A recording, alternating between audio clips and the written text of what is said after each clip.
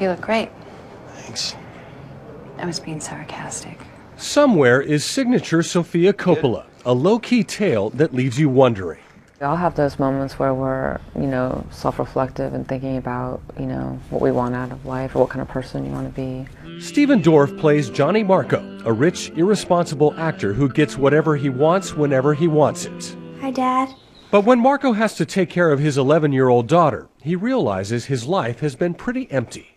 This is Coppola's fourth film, and true to her style, there's more mood than dialogue. I love the moments in between when people aren't saying something. Dorff says Coppola has a talent for taking simple ideas and making them intense.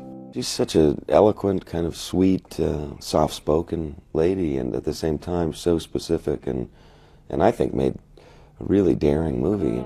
Dorff's character Marco and Cleo, played by Dakota Fanning's younger sister Elle, end up lazing away at LA's famous Chateau Marmont Hotel. It's not far from Coppola's own childhood, with her famous father, Francis. I definitely saw some of those places which are so different than, regular life, that made an impression on me. But I always thought it was, exciting to get to see that. But Coppola is quick to point out that her father is nothing like Marco.